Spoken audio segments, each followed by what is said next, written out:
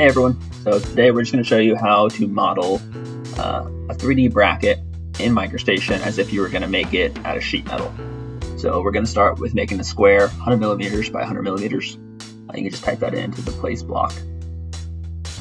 And then after we get the square going, we're going to put two tabs, one on the top, one on the bottom. So we're just going to select the center of it, go over 7.5 millimeters, and then we're going to go up about 15 millimeters. And then you can go over to segment, switch it to arc to create the top of the tab, and then we're going to go over 7.5 millimeters.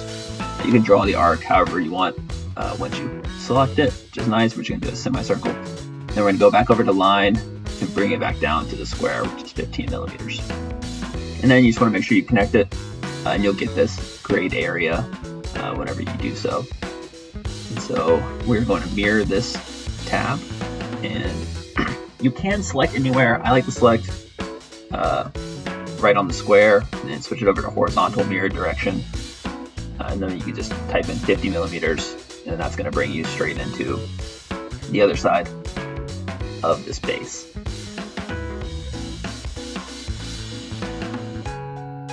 There we go. And you want to make sure that it says make a copy. I've done it before where make a copy wasn't selected, and then it just brings that feature over.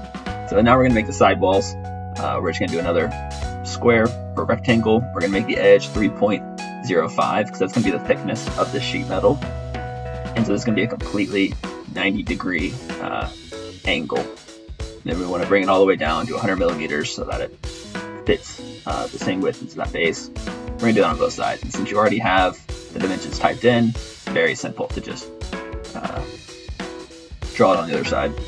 So let's go to the isometric view, then we'll do the extrusion. So we're going to go to solids, extrude, and again, the thickness of this material is going to be 3.05 millimeters, which is a standard thickness for sheet metal. So we're going to select the two tabs and the base, draw it up. And now for the side walls, we want to do 40 millimeters for the inside of this bracket. So you're going to do 43.05 to include that thickness of the base. And then we're just going to bring both side walls up.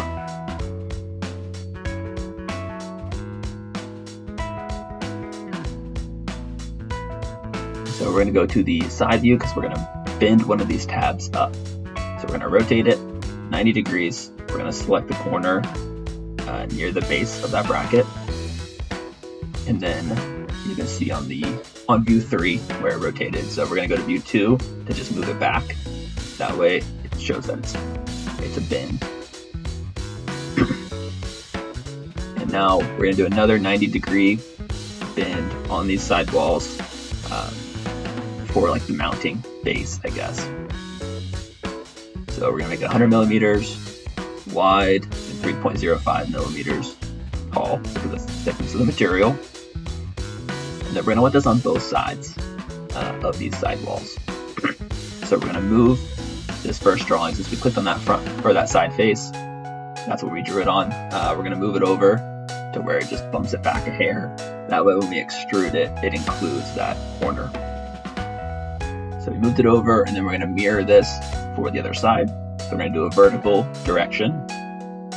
And again, we're just going to do 50 millimeters. And that's going to be set up nicely.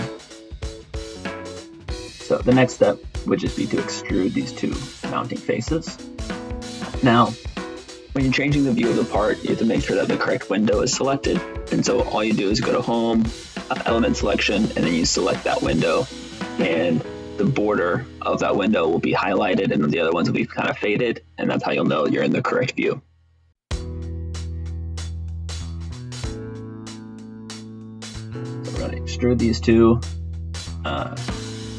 rectangles, and that's going to be like our mounting surfaces. And we're going to keep that 43.05 millimeters as well. And now let's just unite all of these extrusions to make it one part. So we're going to hit the unite feature, and then we're just going to select them all. There we go. And then I think we're going to put some mounting holes on it now. So I'm going to start by putting a mounting hole on the top part.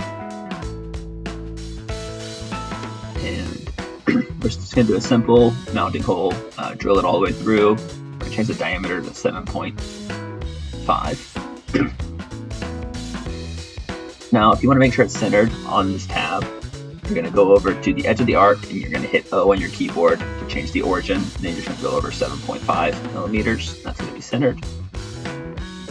And then we're going to do that same concept on both of the mounting surfaces. So we're going to go over to the corner, select O to change the origin on that top left corner. And then we're going to put it at 20 millimeters in and 20 millimeters down, kind of center it on that 40 millimeter flange. And then we're just going to bring it 60 millimeters down because it's 100 millimeters tall, and so that's going to be completely symmetric. And we're going to do that same thing on the other side.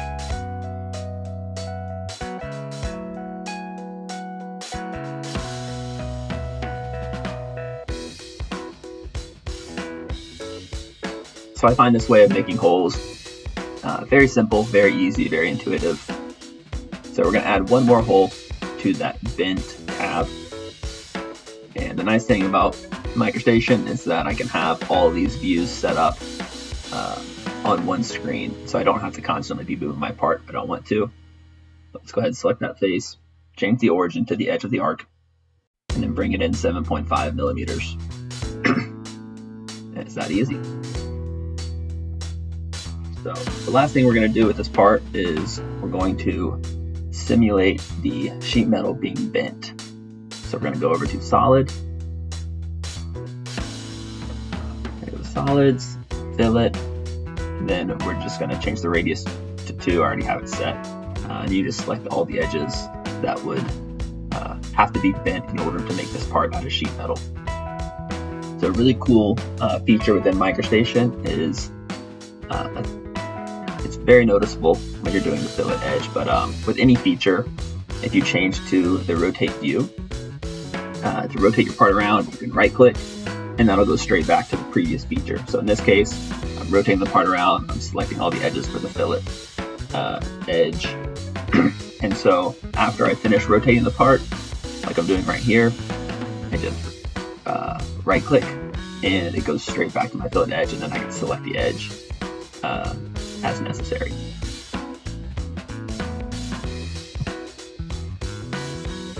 So let's see, it's looking good so far. I think I gotta get this underside. Yep, this edge right here. And the other side as well. There we go. This part is starting to really come along. I think the last edge I'm missing is this inside edge on the sidewall.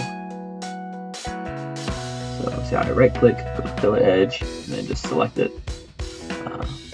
with a left click, and then we are good to go. So that is the entire part essentially being made out of sheet metal, modeled in MicroStation. So I hope you learned something and I hope you enjoyed it. Thank you for watching.